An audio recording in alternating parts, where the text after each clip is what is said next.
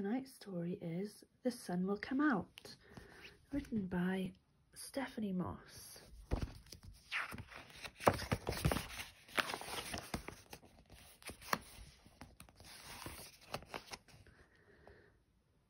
If you're feeling worried or maybe scared or sad, look a little closer.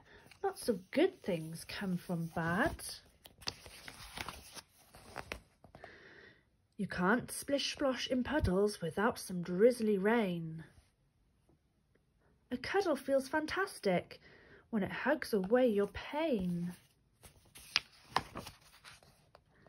Ice cream tastes so scrummy when you've finished your whole plate. Making up with your best friend feels super duper great.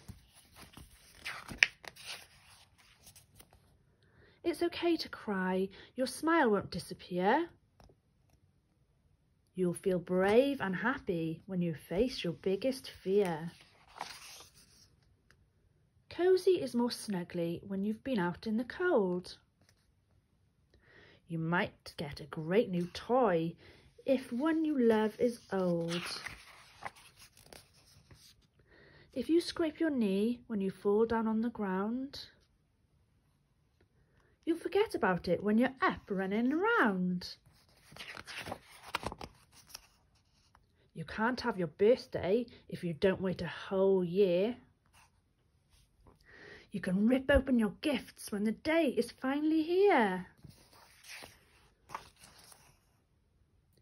You think that you hate bedtime each and every single night, but you love it when I kiss your head and tuck you in so tight. The sweetest soothing lullabies come after a big bad dream, and darkness has to fall for the goodnight stars to gleam. So whatever happens, there will be a brand new day, and you might see a rainbow when the clouds all fade away.